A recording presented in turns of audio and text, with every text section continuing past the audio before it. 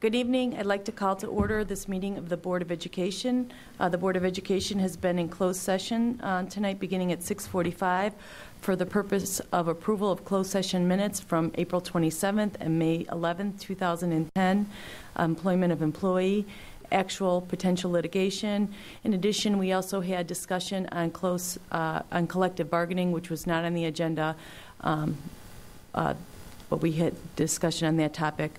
There are no action items coming out of closed session. Please stand and join us for the Pledge of Allegiance.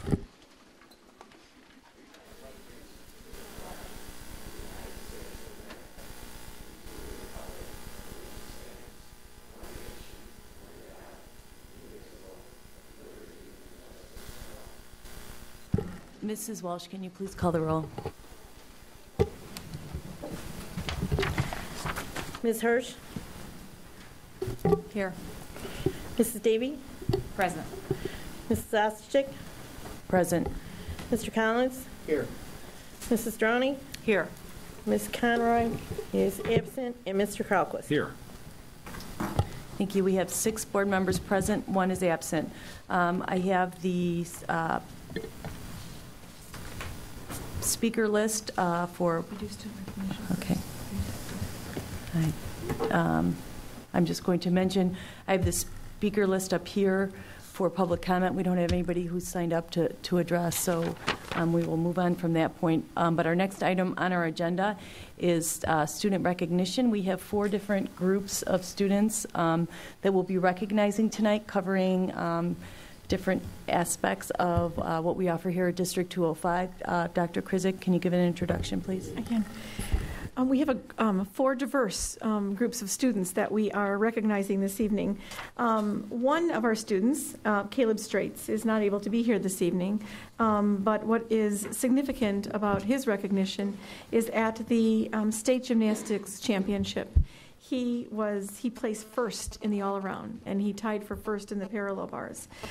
Not only is it significant that he placed first, but he is only the 3rd all-around state champion in New York history, joining only 2 other of his former classmates, which was Ron Nasty in 1983 and Christian Carmona in 2007. So if we could just give Caleb in absentia a round of applause for that significant.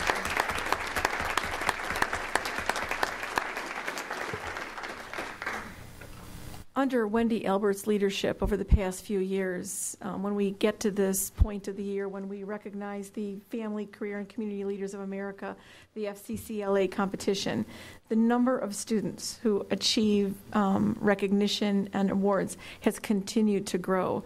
It speaks to the cohesiveness of the FCS department and Wendy Albert's leadership. And I'd like to now turn it over to Wendy to introduce the students and help us understand their significant accomplishments. Good evening. My name is Wendy Albert. I would like to thank the school board and Dr. Krizik for recognizing the accomplishments of our FCCLA students tonight. I would also like to thank the FCCLA advisors, Rachel Kania, Sabrina Ibrahim, Ashley Miller, Ashley Egley, and Lindsay Weatherford, as well as the parents and families who have helped the students prepare for the various competitions throughout the year. If I could have all of the FCCLA students join me up front here.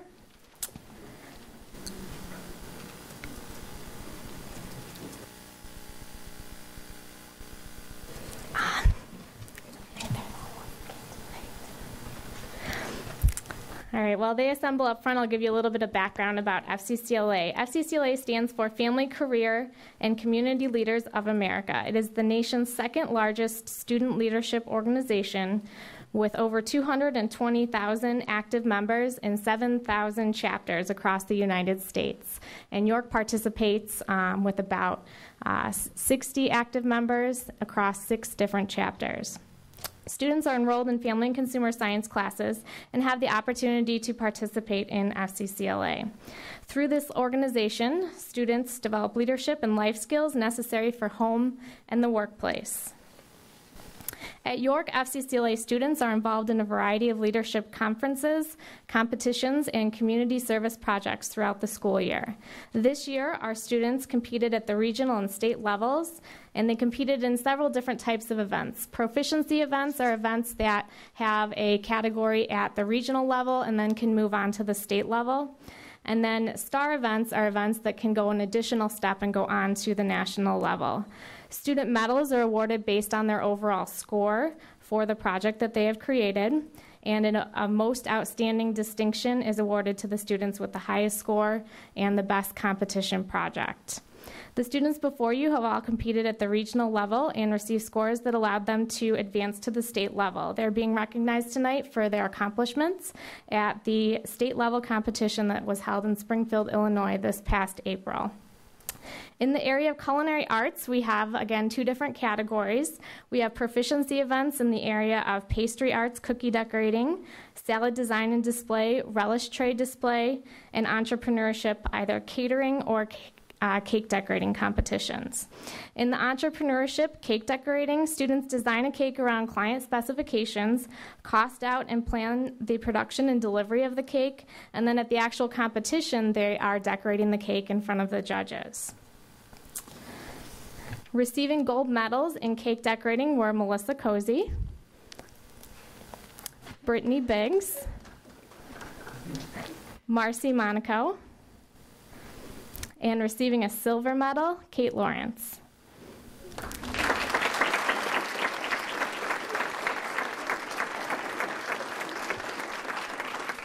In relish tray design and display, students design and create a fruit or vegetable platter, and Riley Lurig received a silver medal for his fruit platter design.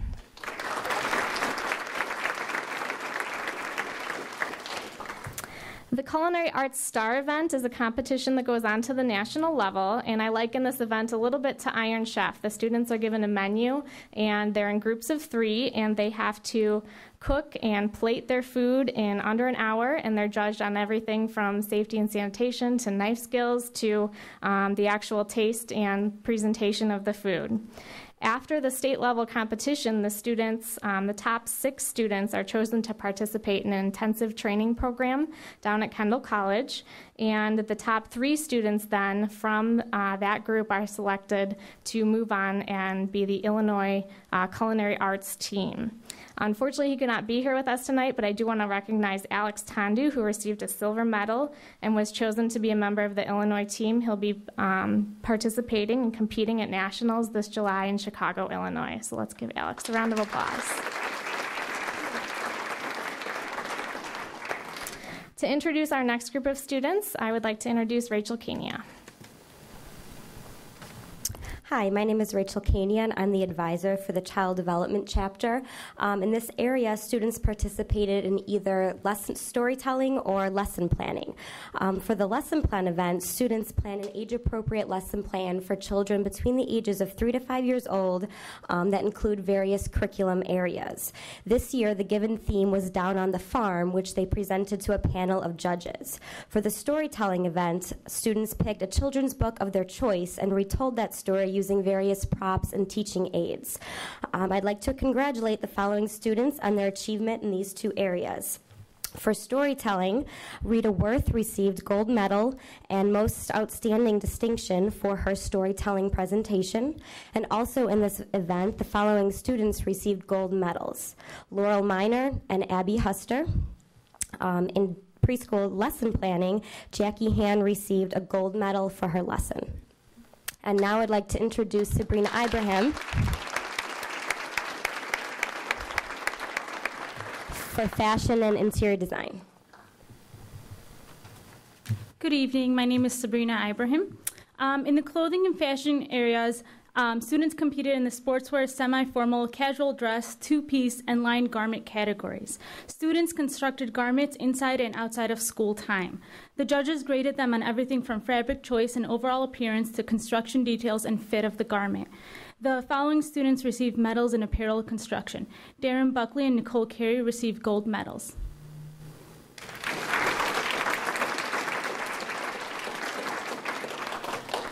Receiving silver medals were Samira Jagardar and Anastasia Gliadis.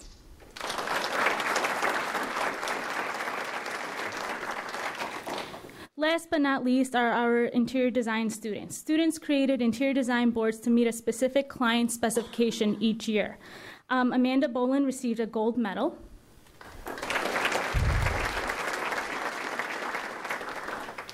Congratulations to all of our competitors for their hard work and dedication to FCCLA this year. Thank you.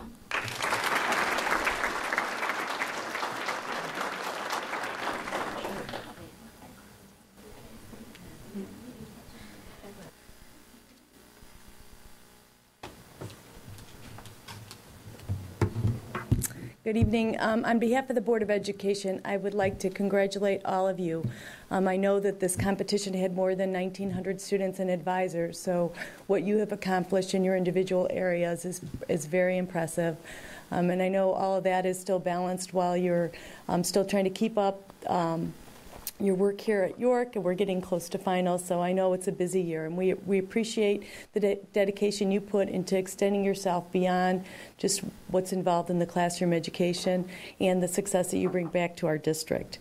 And with that, I would like to read a proclamation because the Family, Career, and Community Leaders of America, the FCCLA, and State Competition Award Program is acknowledged throughout the nation as a prestigious student recognition program in family and consumer science-related education, and because this program encourages excellence on the part of individual students and encourages them to pursue careers requiring specific skills, because the following students at York Community High School earned top spots in the state competition: cake decorating gold, Brittany Biggs, Amanda Budnick, Melissa Cozy, Cody Glover, most outstanding, Stephanie Medina, Marcy Monaco, Rachel O'Brien. In silver, Kate Lawrence, Alex Tondu, who also qualified for Nationals training team. In clothing constructions, gold, Darren Buckley, Nicole Carey.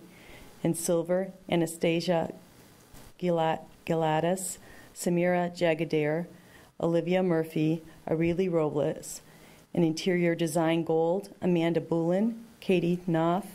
In silver, Jenny Egert, who also qualified for nationals. And in bronze, Dana Donofrio. And in preschool storytelling gold, Nicole Barton, Michelle Dembski, Abby Huster, Laurel Miner, Sarah Samuel, Kim Smega, Stephanie Spears, Chrissy O'Connor, and Rita Worth, who was also most outstanding. And in silver, Zoya Mohammed, Christine Yum. And in preschool lessons, gold, Jackie Hand, Nicole Mordini, and Nicole Shaw. And in relish tray, silver to Riley Luring. Because these accomplishments bring pride and prestige to York Community High School, to District 205, and to the community, now therefore be it resolved that the Board of Education and Administration of Elmhurst Community School District 205 express congratulations to these students for their outstanding achievement. Congratulations.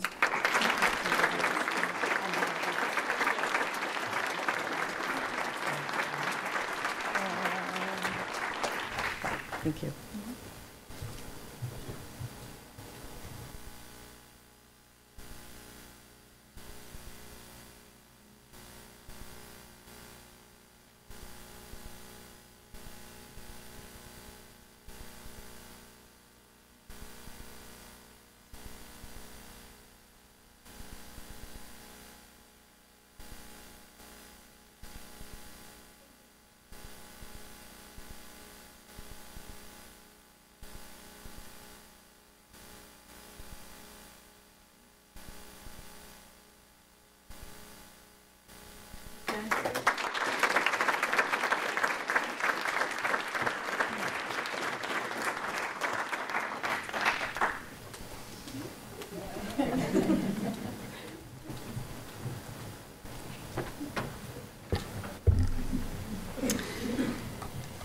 In keeping with tonight's theme of continuing to raise the bar, last year at this time we recognized 8 students for their achievement in the Junior Achievement Titan competition, a national business simulation competition.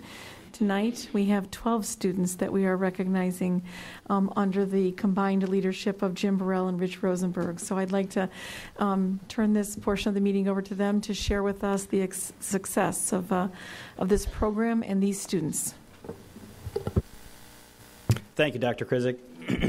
My name is Jim Burrell. I'm a business teacher at York High School, and I'm honored to be surrounded by our two junior achievement sponsors. Don Jackson is from UPS, and Rich Rosenberg is from Elmhurst Camera, and they come in weekly. The Titan is just kind of the icing on the cake, but the hard work is done during the whole semester when these two gentlemen, and Carrie Leiden as well comes from UPS, they actually help our kids go through this online business simulation called Titan.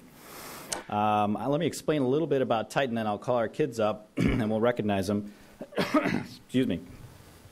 Titan is online business simulation where teams of students compete against one another to attain the highest retained earnings. Each company is selling a fictitious product called a hollow generator, which kind of resembles an iPod. The students make business decisions based on price, capital investment, marketing, research and development, charitable giving. Decisions are then evaluated by the computer program, with the company with the highest sales and retained earnings is awarded points. And your goal is to try to get as many points as possible, and then the computer program ranks the different companies 1 through 8. This year we had, in fact, why don't I call our kids up here real quick. In fact, guys, if you could come up and kind of stand as the other group did, I appreciate that. We just had some great kids this year. In fact, we went to the Chicago Titan competition with 10 other teams, and it really wasn't a contest. We were very, very dominant, both in the morning rounds and the afternoon rounds.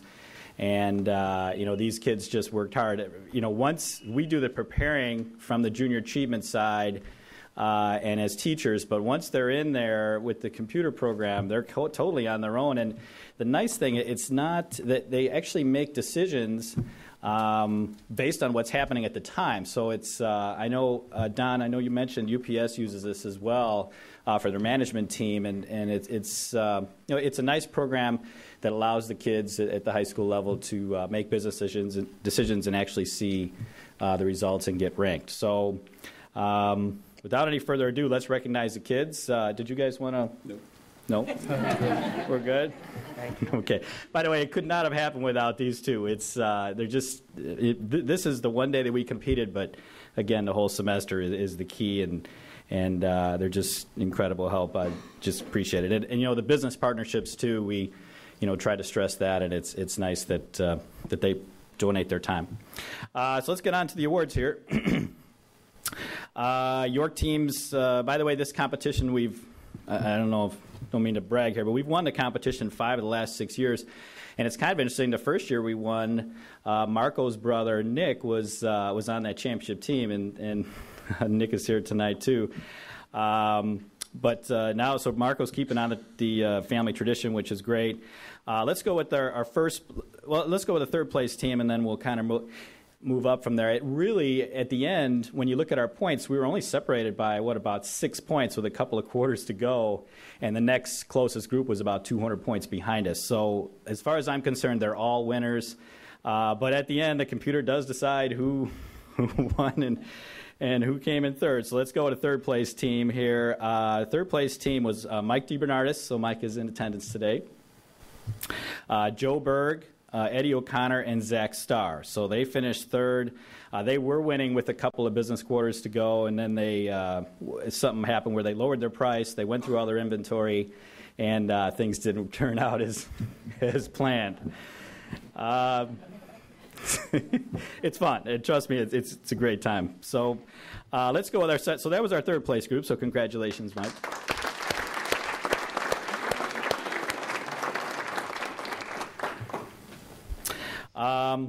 Let's go with our second place group here was Brad Bosworth, Joe Ross, Adam Hilgenkamp, who is here tonight, and John Worley.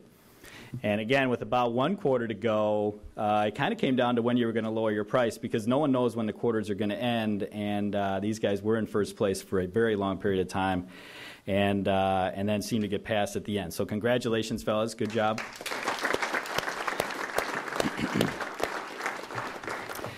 And then came down to the last one, but our winning group today, and there were some prizes. Junior Achievement donated a $100 gift certificate to Office Depot to all 4 of the winners. RJ Kleinhans, Maddie DeMaio, Andrew Geib, and Marco Maximovich. And we have 3 of our 4 champions here, so if you guys could step forward here, I appreciate that.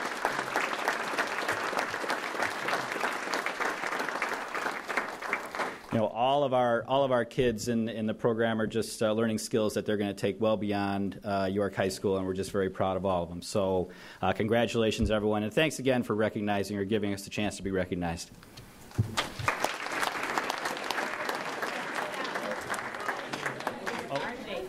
Sorry, can I ask you all just to stay up here for a couple minutes? You'll see one of the themes that's consistent with all the groups we're recognizing tonight is taking what you're learning and able to extend yourself outside of the classroom, being able to make decisions, and really leadership falls into, it's an important part of the varying roles. The prior one was more about, being a community member, being a wage earner. This is more about corporate leadership, being able to make good business decisions, and if you have any tips in the real world, those of us that have seen our 401ks go down a little bit would like to hear from you. But all joking aside, we think what you've accomplished is really tremendous. And on behalf of the district, we'd like to extend our congratulations. And with that, I'd like to read a proclamation.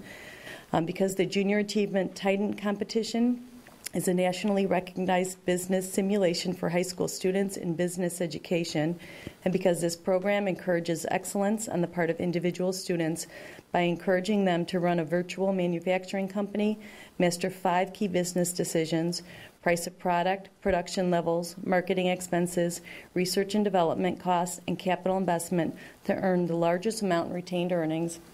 And because students of York Community High School, Maddie DeMaio, Andrew Geib, RJ Kleinhans, Marco Maximovic placed first, Brad Bosworth, Adam Hilgenkamp, Joe Ross, and John Morley placed second, and Joe Berg, Mike DeBernardis, Eddie O'Connor, and Zach Starr placed third. And because these accomplishments bring pride and prestige to York Community High School, to District 205, and to our community, now therefore be it resolved that the Board of Education and Administration of Elmhurst Community School District 205 express congratulations to these students and their accomplishments. Congratulations.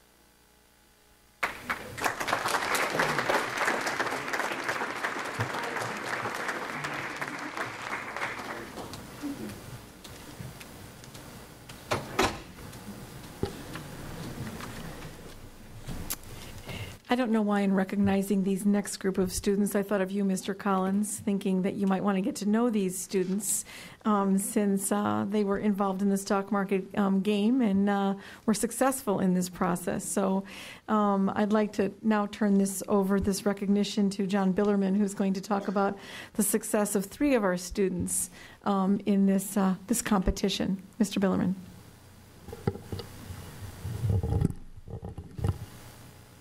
Thank you, Dr. Krinsick, Board of Education. Thank you for this honor this evening. I'm a business teacher at York High School, and I teach in the Intro to Business class there. And one of the things that we enjoy doing and have done for quite a while is participate in the Illinois stock market game. And this is a game that is played by, this year, 17,000 students in the state of Illinois from various schools all over the state. Students form stock market groups, investment groups. They make decisions based upon what we hope in our hearts is some of what we teach them during the course. And I think with the group that we're honoring tonight that finished second in the state of Illinois in the stock market game, I think some of the things that we stressed during the investment section of our teaching or our course were taken to heart by them and put into practice, and they reaped some real nice benefits from that, and that was very nice to show. 3 students that are involved in the stock market second place finishers, I don't believe are here tonight, but they are Matt Richardson, David Salgetti, and also Dennis Rowley. And they would, yes, come on up. Dennis, I didn't see you. I'm sorry. So we have one to represent us. Thank you. Super. Thank you. Back in February of this year, they formed a stock market investment group, and this was done on their own. They chose who they wanted to be in a group of 3. We decided that would be a kind of an optimum group for them to make decisions in. And they used some of the background that we taught them in the investment chapter to help them invest. I stressed diversification, which I think they took that to heart, and allocation of portfolio. And if you don't spend it, it won't earn anything for you, so let's use it and invest it. And they had $100,000 to invest. During the 8-week program, their ending value of their portfolio was $136,300, $300 short of the first place team in the state of Illinois. So they did a very nice job with that. I'm going to kind of turn it over to Dennis, and maybe you can tell us a few of your secrets that you used.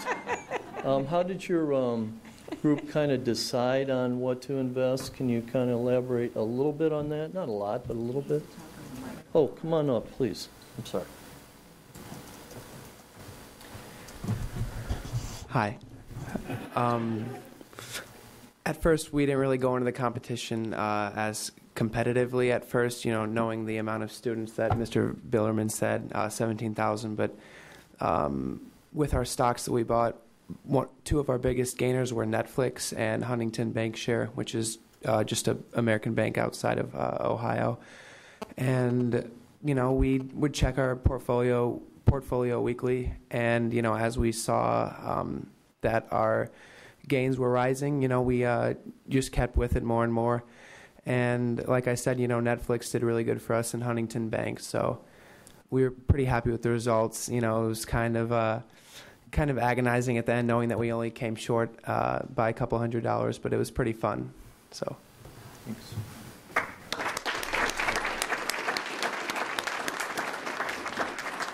Thank you, and good investing, I guess, huh? Good job. Very good. Dennis Diggs, too.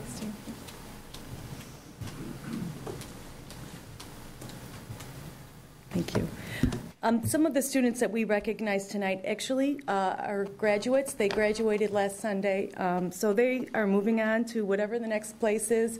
But from some of the recognitions that we've done, I feel pretty confident that they're going to do great. They're well prepared, and excited to see a lot of the students will be back here, hopefully bringing more success next year. I know the stock market game, it's not. It's more than a game. When I went to the website and tried to understand really what's involved, it occurs over time, so you really have to watch it and monitor it. It requires critical thinking, decision-making, cooperation. You all have to get on the same page as far as what you're going to do and what decisions are good ones, and when you don't agree, how you reconcile that. And also there's a lot of research and investing concepts that you have to do. So again, kind of a common theme, this accomplishment goes well beyond just what you're doing in the classroom and your homework. It's something that you're pushing beyond really what other students are doing. So we would like to congratulate you representing your team for your accomplishments. And with that, I'd like to read a proclamation. Because the Stock Market Game, an online education program, teaches students about the world of investments over a number of weeks during the school year, and because this program requires teams to conduct extensive research and make sound investment decisions as a team, and because the introduction to business class team members, Matt Richardson, Dennis Rowley, and David Salvaggi, placed second out of the 17,000 other students who participated in the state of Illinois, increasing their original virtual portfolio of $100,000 to $136,000 over just several weeks. So again, if you guys are looking for clients, I've got some money that could be redirected. And because this accomplishment brings pride and prestige to your community high school, to District 205, and to our community, now therefore be it resolved that the Board of Education and Administration of Elmhurst Community School District 205 express congratulations to these students for their outstanding accomplishment. Congratulations.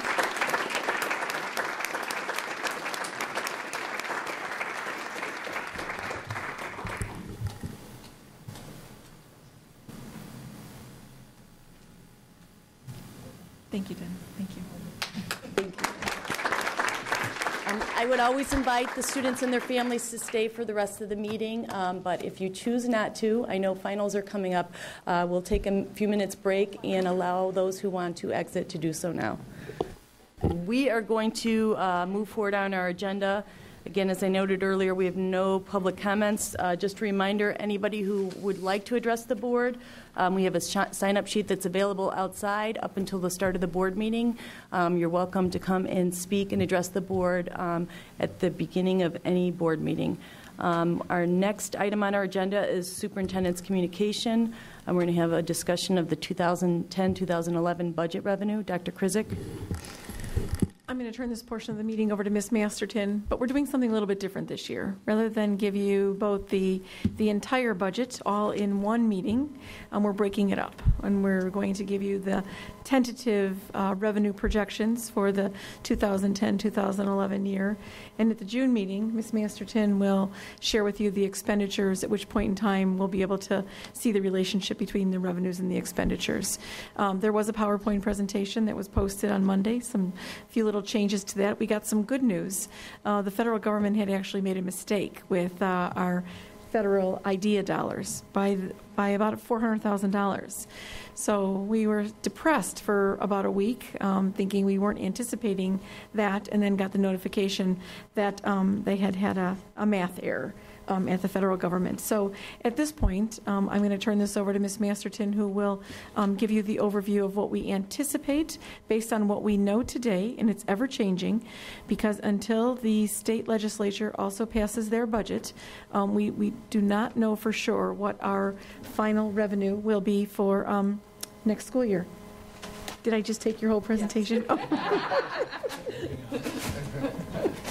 Oh. I wanted to get you out early, Ms. Masterton, so.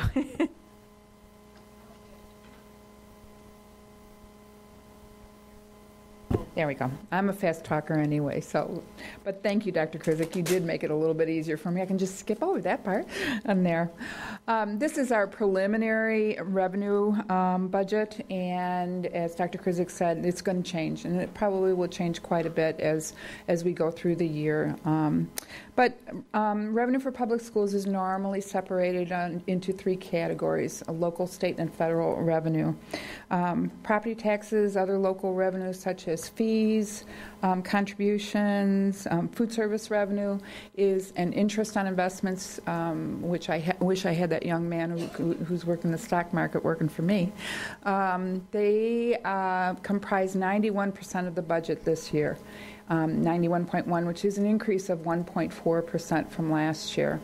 The state of Illinois is projected to provide 5.9% of the revenue in places like categorical grants and general state aid. That's actually a decrease of 1.3% from 2009-10 budgeted revenues. Actual receipts will be significantly lower, we believe, from the budget. At this point, what we've heard from the State Board of Education as a sideline is that our categorical grants, we will receive our fourth payment. They are split into 4 payments. We will receive our fourth payment from an entirely different fund, most likely from the federal government, but 2 and 3 are in limbo right now. And under normal circumstances, the state of Illinois is required to pay their bills within 60 days after the end of the fiscal year. If they do not, then they will actually expect that whoever is owed the money will sue them for the money. However, school districts cannot sue the state of Illinois because we are an arm of the state of Illinois. So we're kind of in a catch-22. Currently, we understand that the legislature is trying to float legislation that will allow them to wait until December to pay those revenues. So we'll see how things will go from there. The federal government is now providing the remaining 2.9% in grant allotments. The Last American Recovery and Rehabilitation Act, which is ARRA funding, will be received in 2011. Total decrease in budgeted revenues, and I know that's the first time that we've been hearing that in a very long time, but the total decrease in budgeted revenues from 0809 budget to 910 is 2.4, almost $2.5 million, or a 2.28% decrease. The state of Illinois has not adopted a budget. Lately, what we've been hearing is that among the multiple proposed budgets, that the latest one would have $6.9 million in expenditures in excess of revenue. If it is adopted, the state will fall farther behind in their payments. That would be the expectation. They owe us, as of May 1st, $2.45 million. Federal projections are coming in slowly. As Dr. Krzyk said, one was wrong, and we were very happy to hear that we were getting more. The allocations may change before the budget is adopted. And we have not included any TIF dollars right now, mostly because we don't know what's going to be happening. We'll have discussions this summer that may change our assumptions, but right now we're not including an appropriation for TIF dollars. So our local revenue property taxes, and I apologize for how small it is, but when you're working with figures, it's a little hard to make them big when you have this big of figures. And there is, we're projecting $88.7 million of local revenue. That's an increase of approximately $1.4 million. We currently have almost $46 million deposited. And we're expecting another $44 million on June 1st, June 15th as well. So before the end of the fiscal year, that's our tax dollars in there. Another large source of revenue is corporate personal property replacement taxes. That's a revenue code. And I should delineate that local revenue is normally, it starts with a 1 and a revenue code. So as you're looking at our detailed budgets that we also send to you, you're going to see these 1,000s, 1,100s, 1,200s, 1,300s. That delineates that they're local revenue. State revenue begins with a 3, and federal revenue begins with a 4. So the state revenue is 3,000s, and the federal revenue is 4,000s. So the local corporate personal property replacement tax is revenue code 1200, and we're expecting $1.6 million in there, although I have been hearing rumors that it's actually going to go up this year. So I'm kind of waiting to get those figures. I'm expecting them early next week. So we may actually see more money than what we were budgeted for last year, was 1.7.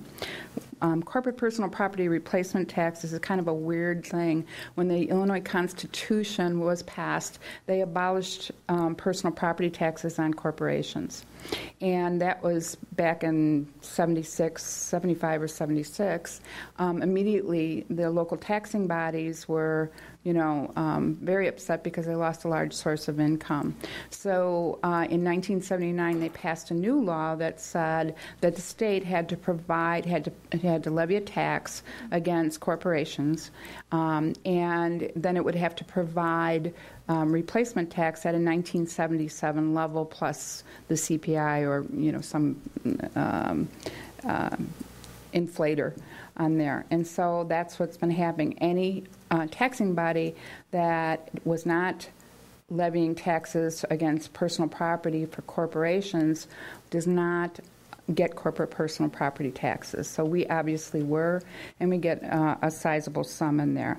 The rates normally are for corporations, they pay 2.5% tax on income. Partnerships, trusts, and S corporations pay 1.5% on income, and public utilities pay a 0.8% tax on invested capital. So that's just a little quick update on what personal property replacement tax is. Here's the rest of our local revenue. You can see tuition is going down. That's the result of the fact that we're not running an elementary summer school program this year. And so obviously our tuition costs are going to go, our tuition receipts are going to go down, but we're not incurring any costs, so that's actually not a bad thing. Interest is very low. As our fund balances fall a little lower, and right now we're seeing very low rates in interest, it is definitely dropped. Food service revenue will go up a little bit, mostly because of we also have the CPI for food service rates that goes up every single year, and we're actually seeing an increase in the use of food service, so that's a good thing. Our fees and our textbook rental obviously are going up a little bit. So in total, the additional revenue, local revenue for tuition, internet, interest and fees, and ed fund is $3.9 million. And for all the other funds, it's a small amount. It's mostly based in interest. And so totally, it's about $4 million for all funds.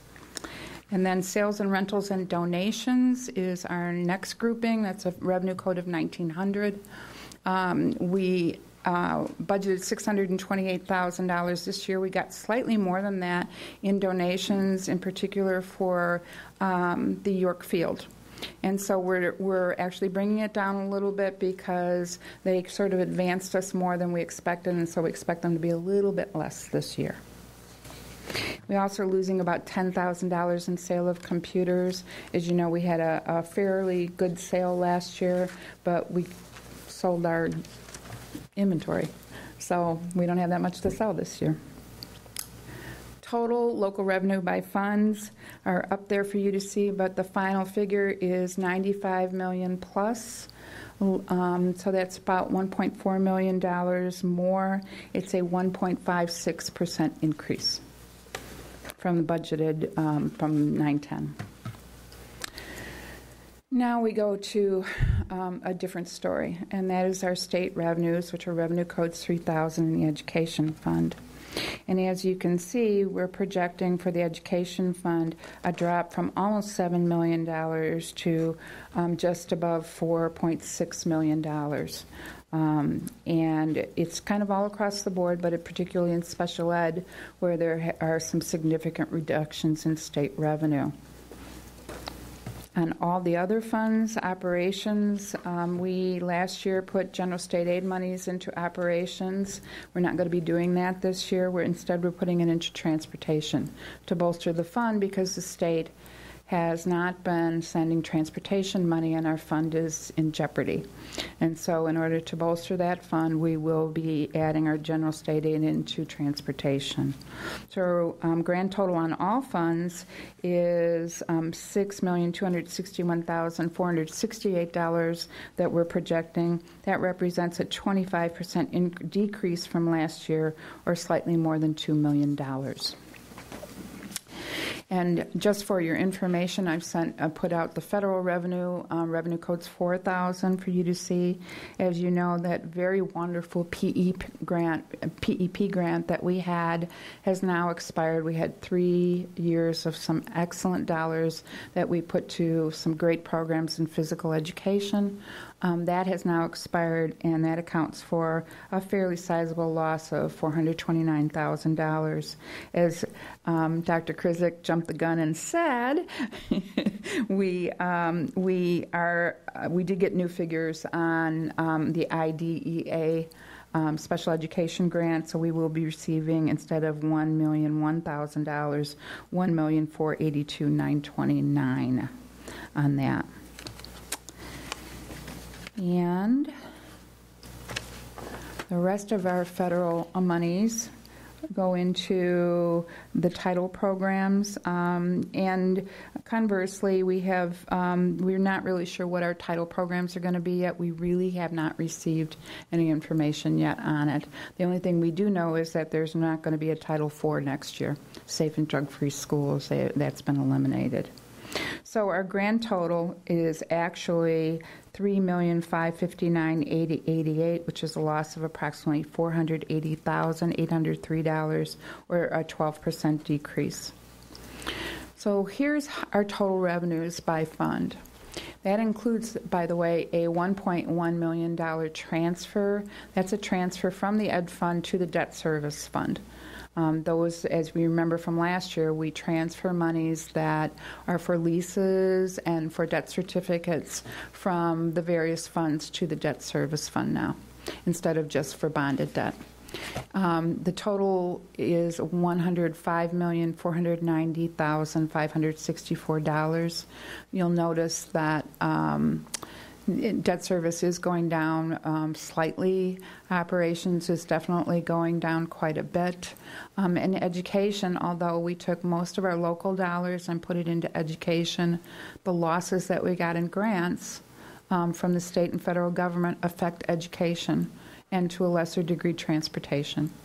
We did bolster transportation this year because we have not been receiving the money from the state. So although we budgeted for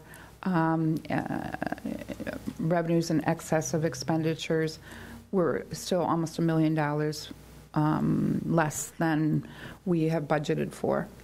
And we don't know when we're going to be receiving those. Capital projects, obviously, we're not expecting very much interest at all on anything.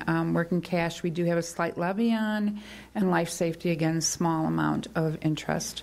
And 2009-10 to date is $60,806,000, and as again, $44 million we expect that, but we're receiving in June from local taxes, and obviously we'll still get some other revenue as well. So we will be close to our 9-10 budget in terms of revenue, with the exception of the state budget, which we just don't know what we're going to be getting there. And I'll be happy to take questions.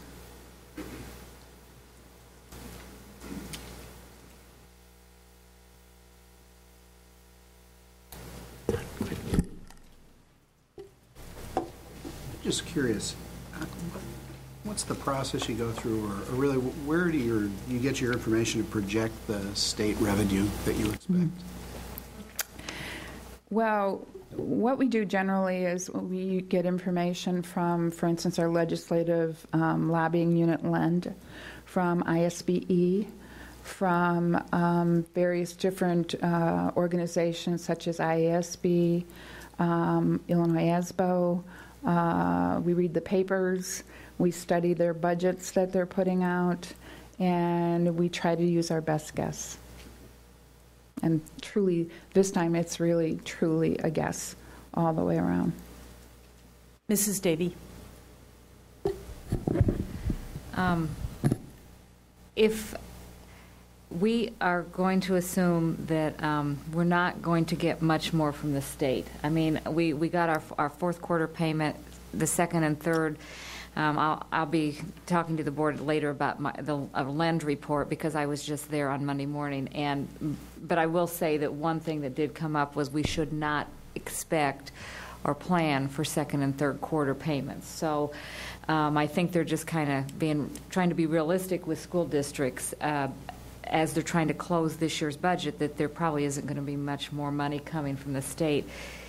What impact will that have? I know every year it's a catch-up game. We don't get everything we thought we were going to get from the state, but then we usually get it, into the next year. So when your budget year, it's kind of a rolling cycle. You don't get it all, but you know it's going to come. So the next year's budget, you plan for that. I think this year is an extraordinary circumstance because it's not going to be a rolling catch-up, and we're not going to be able to budget an amount that we didn't get for the close of 9-10 as we do our 10-11 budget. Do you have an idea of how big of an impact the dollar amount that will be, and how it will directly impact us as we're pushing the pencil to close a new budget for 10-11? I do think that we will be in the range of $2 to $2.5 million that will not receive this year from the state, or maybe never. When I did the budget this year for 10-11, I did not include any carryover dollars. I don't believe we're going to get any. And preferring to be conservative and being happily surprised, I wouldn't budget for it, just like I didn't budget for TIF payments, just like I didn't budget for until we heard differently, in terms of the federal grants. The one thing that I was not going to do, and I'm not really sure, I'm kind of trying to monitor what the fiscal health of what's going to happen is, because I didn't include any carryover money, I took the straight appropriation that I knew of from the governor's budget for us and applied the percentages to us. I did not include what might not come in 10-11. And I am concerned about that. So although I have a budget that says this is what they're telling us we're supposed to get, not including what we didn't get in 9-10, I did not put in a factor for what we might lose because they don't pay 10-11s either. If I could follow up, thank you. That was helpful. And I guess maybe the best we can hope for is we do get a little bit of something to pay back for this budget, and then if we don't get everything, again, it's going to be this rolling catch-up game, perhaps. But as you said, that could be a pitfall. My follow-up question is, when we sat at this table earlier this year and determined the amount of cuts that we were going to presuppose we needed to make, we didn't account for not getting this $2.5 million in state. Some of it you may have factored in, but you did not factor all of that in. Is that correct? Mm-hmm. So how far behind are we going to be, even though we already made $2.5 million of painful cuts, just knowing what position the state has put us in? From what I could tell, in comparison to our projections that we've done in the PMA model, we're about $1 million short of that. So, and I am conservative normally in my projections, so, and PMA is not necessarily, it's based on a different type of criteria, and so I'm going line by line by line, and they're just taking general percentages, so it might be an even percentage, get the same, and I'm kind of dropping that down from there. And so right now it looks like possibly about $1 million less. However, as we said, I have heard good things about corporate personal property replacement tax to the point where we might be close to restored to 07-08 levels, which was about $1.9 million, so that's really good. We found the additional $400,000 after he had the heart attack over not getting that, and we're going to hope for the best with the title funds. So, you know, at this point, I haven't included any race to the top funds, although, you know, that wouldn't be very much anyway. So, you know, there's a lot of things that may come about, and I'm just not projecting on that. So it's probably going to be about $1 million short. Well, I will close by saying some of the things you just outlined may come in, but then there are a whole lot of other things that may not come in that make that million even larger as well. So I think we need to be realists when we're considering it. Thank you. I think what's really unfortunate is the fact that the burden is once again falling on local amounts, local taxes. You know, to be up to 91.1%, that the local area, the community has to support, is very unfortunate. And there's not a lot, I guess, we can do about it except hope that, you know, something breaks and something gets better soon with Illinois. Mrs. Durrani. Can you tell us how the tax collections were like last fall, and whether or not you expect, or what you're hearing about what you think they'll be this coming June? I factored in about a 1% decrease in over a year's time for the tax collections, just taking into consideration a number of different issues that are coming up in terms of, you know, foreclosures and other things like that. But I did factor in about a 1% because the banks are responsible no matter what for, you know, for what's going on and everything. So there's going to be some in arrears, but not a lot. And they're telling us not a lot, so. Are you saying a 1% decrease off of a like 96% collection rate or a 100% collection rate? No, I'm basing it on about a 97.5% collection rate.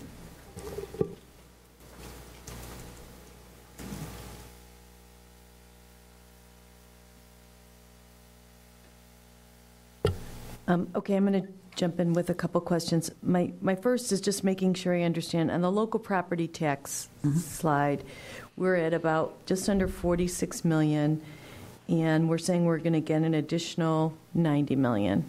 44 million. I'm sorry, 44 million. So our total collections will be about 90 million, which looks to be a little bit better than the budget. And I just want to make sure I'm looking at that correctly. So then in 2011, are we being conservative? Is there another piece missing when we're looking at 88.7 million No, in revenue? The tax revenue's somewhat easy enough to project because half of a year is at a rate that you already know, which is the 0.1%. The other half is on a CPI rate that you know, which is 2.7. The unknown in there is the growth. That's really when the EAV changes that are going to go on. So being conservative, we're using 2.5 to 2.7% for what we're thinking is going to happen next June. And I think that is fairly conservative. It's probably going to come in about a little over 2.7% increase, I think. Okay, but we wouldn't expect it to go down. So probably there's a little bit of room in there. I'm guessing you indexed it off of the budget, which would show the growth. I do just want to make one point to Mrs. Davies. You know, our concerns not just about the revenue shortfall, but also about the funding levels. And when we looked at our cash flow forecast, we knew we were going to be tight. Hopefully not getting into a borrowing situation. Obviously, this, is something we're going to have to look at pretty closely as we start to look at our expense projections.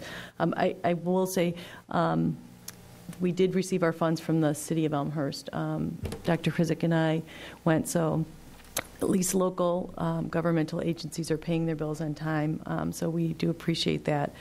But I guess, you've already talked about as far as bringing the expenses forward. And I think, we've said this over the last several months, we need to watch this really closely. We're not seeing a lot of positive surprises here. So we're going to have to make some decisions, especially I would guess that as we look at the next cash flow, we're going to see that we're going to hit the red before we get to the end of the funding year for the next school year, which was not what we had planned for when we did our cuts. Are there any other board questions or comments? Ms. Hirsch? I just want to make sure I understand the question that you had asked Mrs. Ostojic, because I wasn't sure about this as well. The $44,000 that we're expected to receive on June 1st, you're saying that that's higher than we originally anticipated because that's the 2.7 CPI? No, that's the one, the 0.1. It's 0.1. No, the budget for 10-11 includes 2.7. the 0.1% and the 2.7. So it's a combination. The 0.1% will be delivered for the 10-11 year in September. Okay. And then the 2.7 will be delivered in June of next year. So that's where you get that 1.5% increase in revenue, in local revenue, is from the combination of the two of those. Can you help me understand then how we're coming in at it's basically looking like $89 million in local? Mm-hmm. I'm sorry, I'm looking at slide number 5. It's not up on the screen, but we've got almost 46 million collected already to date, and now we're looking to add another 44 million. That adds up to 89. I'm sorry, it's okay. I'm going to bring it back to that. Local revenue by fund, no. There you This go. one? That one. So I'm just, our budget was 87 million for local revenues, and now I'm looking at 89 million. So I'm just trying a little over. So I'm trying to understand where the extra 2 million came from for fiscal year 9-10. Because our original budget was 87 million, and now And we're it's gonna looking be at our 89 collection is million. 89. So is Right. that the Pat Masterton conservatism coming in, that we're actually collecting 2.7 million more Yes. than you had projected? 'Cause Yes. that's a significant dollar amount. Yes. In terms of the collections, budget versus actual. Yes. So I guess I have asked before, I know, the buffer that you build into the budget for us. But when dollars are getting tighter and tighter and tighter, it's of concern. So I want to make sure that I fully understand what assumptions are being built in to these revenue numbers. When I look at that, I thought I was misunderstanding. I thought it was bumped because it was the 2.7 CPI. So I want to better understand. Well, when I did budget, knowing a 0.1% and what they were telling us in terms of looking forward, in terms of the EAV growth, which was going to be completely negative on there, I left it at a 0.1%. I left it very low in terms of the amount of taxes that we were going to collect in the second half in this June collection. Because I couldn't project that we were going to have any property growth when the assessor's office is telling us we were not going to be having any property growth. But instead, we actually did end up with like a 1.75% increase in there. So that is why there was that additional monies in there. And conversely, I'm sure that there's additional expenditures that were not projected, in terms of that. To help offset the extra revenue that we have in there. It ends up being that way in terms of trying to work around percentages and dollars when you don't know what's going to be coming in, when you don't know what your collection rate's going to be, et cetera. It all goes in there. But the $44 million was projected to be about $42.5 million in terms of the budget, because we had the expectation that the 0.1 would mean that we weren't going to be seeing any new growth whatsoever. And we actually did see a little bit of new growth, so that was a positive for us. So, overall, I appreciate that it's a moving target. It's very difficult to predict. It's more, this to me is good news. I mean, this is the number that, comes through. So our revenues for this current year that we're living through right now are higher than we anticipated. And, I can say pretty positively that although we work really, really hard to keep our expenditures down, we had more growth this year than we expected as well. And so we hired a few more teachers than we had expected because of the increases that we received. So, will it end up being $1.5 million more? No, I don't think it is $1.5 million more. But we did hire 2 or 3 more teachers than what we budgeted for because we ran into these growth issues coming in, as we always do in September and October. But this year was a pretty strong year, probably for the same reason, economy-wise. People were no longer sending their children to private school, and we were picking up private school students at a couple of our schools that we hadn't expected to. So, hate to take away the good news, but it's the yin and the yang there. So,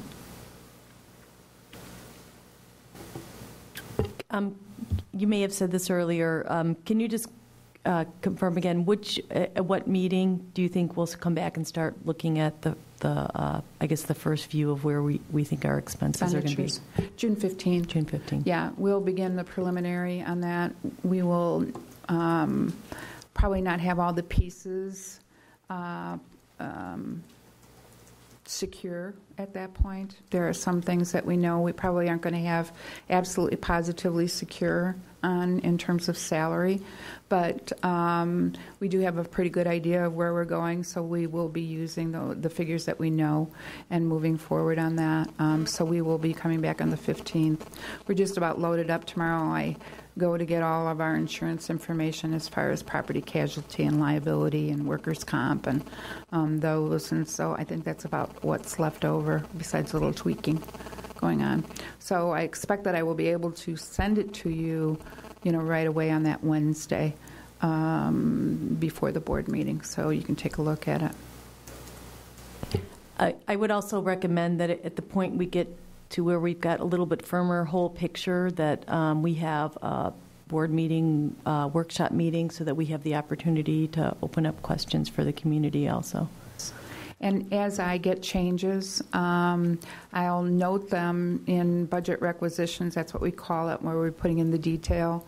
So I have $400 and some million, or 400 some thousand. I'm only wishing that I had 400 and some million, 400 some $1,000 to add to the budget. So that'll be shown as an extra line item as a budget requisition, and you'll be able to see it on the reports that you get in there. But I'll also keep a running tally of the additions on there.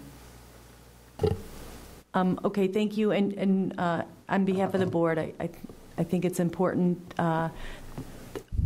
we extend our thanks to you just for making sure that we're continuing to stay informed, that we're making the best decisions that we can, and we have as much time as possible to react to some of the things that are coming down the pipeline. So we do appreciate that.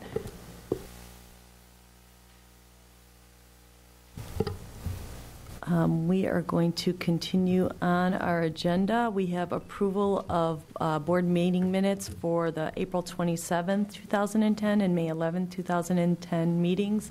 Have all board members had the chance to read through? Are there any amendments or corrections to the meetings as presented, minutes as presented? Okay, seeing none, those will be approved as they are presented. Our next item on our agenda is our superintendent's consent agenda. Are there any items any board members would like removed from the consent agenda? Mr. Collins? Item E. Okay, any other items? Mr. Carlquist? Item H. Can I have a motion to approve the consent agenda at some item E and H? Mr. Carlquist. I move the Board of Education approve the consent agenda as presented this evening, exclusive of items E and H. Is there a second? Seconded by Mrs. Davy. We actually have roll call is needed. We have bills here. Mrs. Walsh, can you please call the roll? Mr. Carlquist? Aye. Mrs. Davy? Yes. Ms. Conroy is absent. Mrs. Hirsch? Yes. Mr. Collins? Yes. Ms. Ostojic? Yes. Mrs. Stronach? Yes. 6 ayes, no nays, 1 absent. That motion carries. May I have a motion?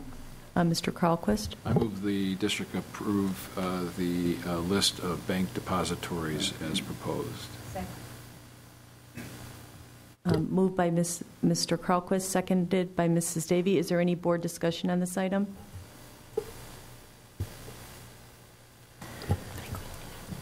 Seeing none, all in favor, say aye. Aye. Those opposed? Item E carries. May I have a motion for item H?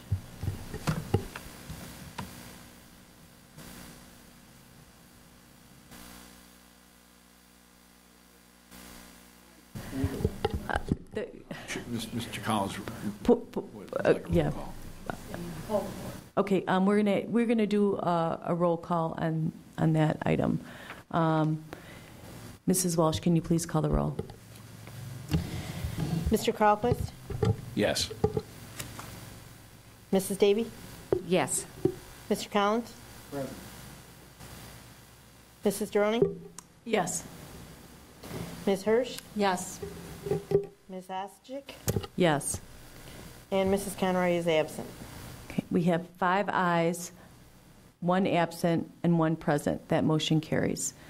Our next item is item H. May I have a motion, please? Mrs. Davy. I move that the Board of Education approve athletic training services for NovaCare Rehab for the 10-11 school year with an optional second year in the amount of $39,900. Is there a second? Seconded by Mr. Collins. Any board discussion on this item? Mr. Carlquist. A few questions. First is I'm wondering what amount of money we have in the budget today for these services, and then so first financial questions, and then others just in terms of necessity, especially as we talk about revenues and budget.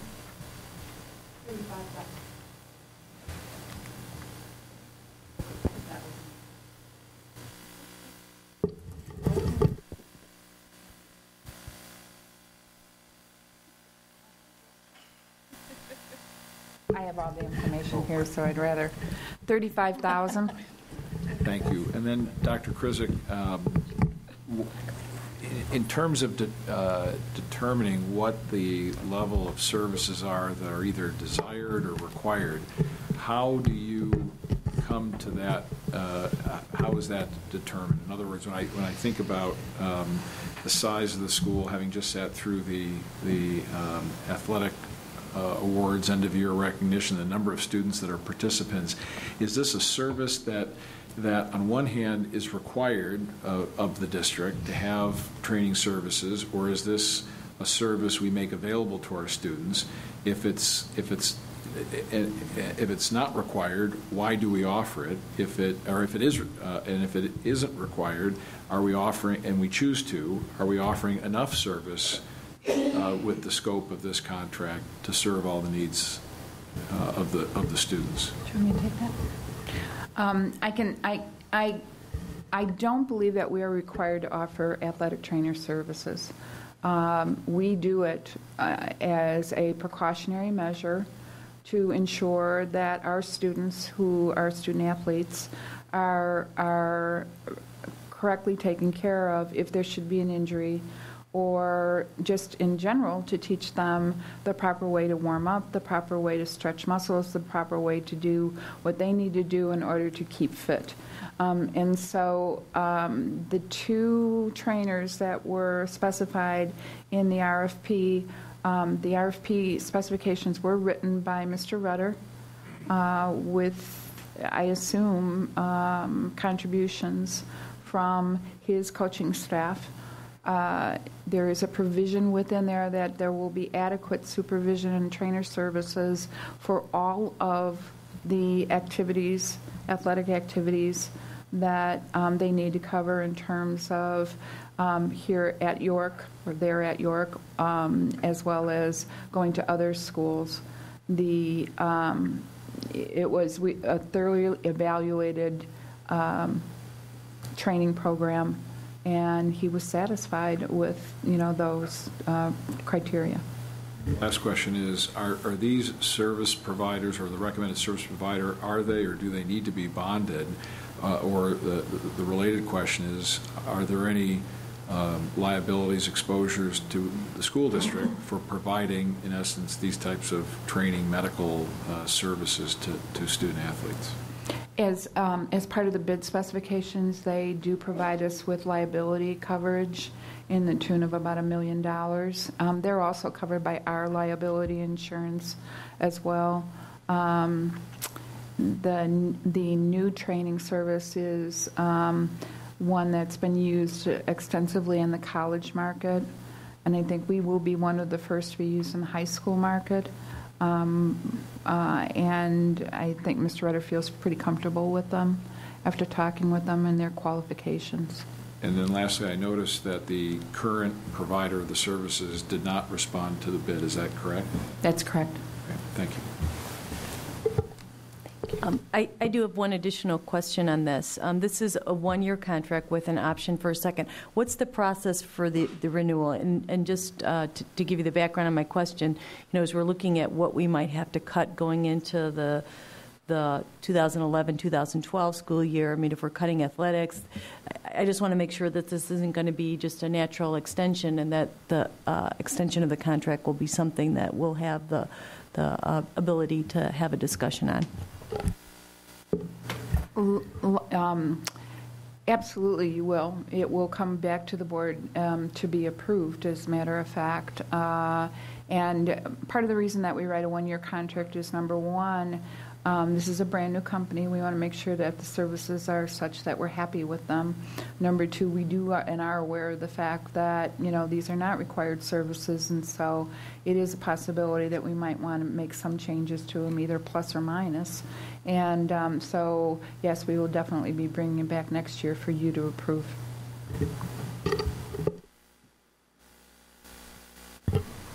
Mrs. Walsh, can you please call the roll? Mrs. Davy? Yes. Mr. Collins? Yes. Mr. Carlquist? Ms. Conroy is absent. Mrs. Durrani? Yes. Ms. Hirsch? No. Mrs. Ostojek? Yes. It's 5 ayes, 1 no, 1 absent. That motion carries. Our next item on our agenda is upcoming meetings. Just a reminder, we have a meeting scheduled for Tuesday, June 15th. It will be a business meeting, 7:30 here at the District 205 Center. And following that, Tuesday, July 20th, also a Board of Education business meeting here at 7:30. Are there any board communications? Mrs. Davy. I just want to give a brief update from Lend. I probably told you the most important thing was what we learned was not to expect more state payments. The legislature is just this week going back into session. They will be concentrating on the budget. That will be probably the only and main focus of any legislation coming out. Normally, when a budget's adopted, there's what's called a BIMP bill. That's the budget implementation bill that goes in companion with the budget. There will not, whenever a budget's adopted this year, there will not be a normal BIMP bill. Instead, you're going to be hearing about an Emergency Budget Act. And that is something that they used years ago when Jim Edgar was governor, when the state had some financial crises that needed to be dealt with. And they plan to pass legislation or bring forth legislation for this, and it gives the governor an incredible amount of power and authority to move things forward in the budget. And it categorizes more things on an emergency basis, but within that is what Ms. Masterton referenced, that it would also be what would extend the amount of time the state has to pay back these last year obligations from the 2-month period to at least a 6-month period, probably till next January. So that's all going to be a part of this Emergency Budget Act. So the only difference is that when this was used in Governor Edgar's time, education funds were protected from this Emergency Budget Act, and this time around they will not be. Everything is going to be fair game from all social service agencies and education as well this time. So it doesn't bode well for us having anyone looking after our interests at the state level, because it's pretty much every man for themselves. The only other thing I think that it was so interesting to me is there's a group of female legislators that have formed their own coalition that are looking at everything differently and taking a hardline stand on some of the governor's initiatives, as well as things coming out of the Madigan camp, and they are growing in power and I think in respect, because they've taken a different lens look at a few things. So you may start hearing more, and they don't have a name per se, but it's just a group of female legislators that are working towards a different approach to some of our financial issues in the state. So stay tuned we might hear more about that. Mr. Carlquist. This is our first board meeting since the board issued a press release, and there's been some coverage in the newspaper about the request or proposal from the Board of Education to revisit the teacher's contract next year to have reduced increases to the contract. Seeing our teachers union president here this evening, I was reminded of this, and I just wanted to, as one board member, add my comments, which is, the board's interest was to preserve teachers' jobs, was to keep as many qualified teachers in the classrooms with students, and also to be responsive to taxpayer interests and our fiduciary responsibility. And while I was disappointed with the outcome, the decision, I'm very respectful of the union membership's right to each member cast a vote. But what I wanted to emphasize also is to compliment and thank the union leadership for, on one hand, strongly advocating for your membership, but on the other hand, being balanced and open to the overture from the board. So for that, thank you.